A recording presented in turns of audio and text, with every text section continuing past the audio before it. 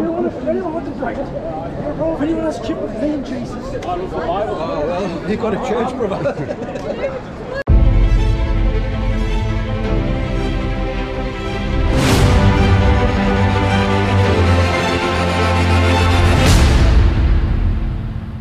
So it's all right, I've got to go for a coffee. Yeah? I'd like to make contact with you and so with my friends. Yeah, you're right, mate.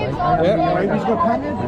All right, man. Yeah. He's got a lot of things, but he's got yeah, let's go for a drink. He said something wrong. Yeah, just a little bit. Apologise. Let's go, guys. God bless you guys. See you, man. Take it easy, yeah?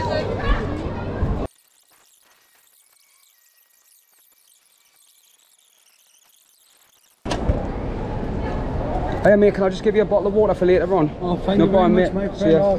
No bother, God bless you, man. Excuse me. Oh, hey, you alright, mate? Yeah, no, other side, off the path. Yeah. You've got some guts preaching in the street, you. Yeah. Stand here and talk to us. If you want to preach, yeah? Don't shout, talk.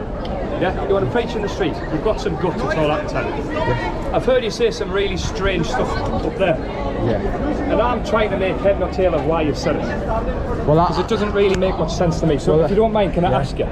You've been preaching and shouting for an hour. I know you're very angry and adrenaline fueled, like I get when I'm angry. I'm not. But I would like to talk. I would like you to alleviate some of my concerns. Yeah. I heard you say something about rape. Yeah, so what I was saying is that that rape is a sin, it's wrong. Rape is a sin? Yeah, and I said that basically that we all know that rape's wrong and we would want a rapist to be punished. So what you're saying is it's wrong to get that kid aborted if it turns pregnant? All I'm saying is this, is that we should never punish the child for the crime of the father. That's what I would say. That the child should never have to suffer for the crimes of the father. So these have all mistaken what you said, basically. The way you put it in the street before. Yeah, it didn't sound the way you've just put it to me. Yeah, there. Oftentimes I do get mistaken. That's what I'm saying. Anger and adrenaline turn situations violent. Oh no, I wasn't angry. I was passionate, but I wasn't angry. Yeah. You want to get your words right, because what you said in the street by the way, actually, anger was is fucking bang out of order, mate. It really was. Righteous anger isn't wrong. It's sometimes it's right to be angry. I think like it's right to be angry at rape, right? Like if someone was raped, you'd be angry. So what are these all shouting homophobic scum for? What are they all chanting at you for? Because I heard you saying something about that. It's probably that wrong for fucking gays to get married or something like that. No, I just said that like I quoted 1 Corinthians 6:9, which says that don't be deceived. Did it quote the Bible? It was just talking about it. Yes, I basically just quoted the Bible first. That's what I'm not. So what I heard you say was gay marriage is wrong. Is that what you believe? Homosexuality, the Bible says, is a sin. No, there's nothing in the Bible. You're a million fucking mile out of order there, man. Listen, I've had everything questions answered, like I say, There's nothing written in the gospel. You've got all these fuckers on your case now. There's nothing written in the gospel about homophobia, though, mate. Yeah, no, I was just saying that 1 Corinthians 6:9 says, don't be deceived, homosexuals will not inherit the kingdom of God. And in Romans chapter 1, it actually calls it a shameful act. And not just in the Old Testament, it's actually in the New. That's all I was saying. Yeah. What's your name? James. James, God bless you, James. God bless you. How you, mate? You right there? I think it's normal. Alright, brother, we'll go for coffee. So anyway, yeah, man, yeah. Are you right, yeah? When you're exposing it, it's like, do you know what I mean? That darkness comes and tries to conquer the light. Yeah. But Jesus said, I am the light of the world. Yeah. Who comes to me. Yeah, Jesus. Oh yes, mate. Anyway. Yeah, thanks, lads. Thank you for supporting us and a crowd. Well, yeah, man, amen.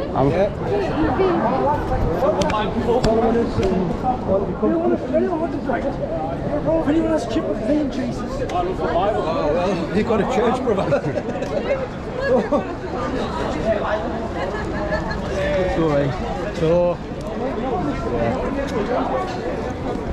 So you live in Manchester now, sonny? Yeah, I live in Manchester, and it's a real blessing. Like, I've got a good church, and I'm thankful for it. I've got a pastor that really supports me open air, and I've got a church that really supports us. I mean, up here, I'm glad I had you guys, because I didn't have anyone else today. Yeah, this is what we're talking about. Me and Thomas, we just thought it was a little bit like unwise, personally, like from.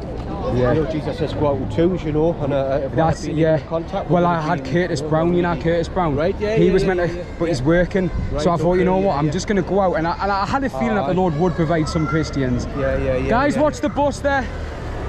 Yeah. Am I your mother now?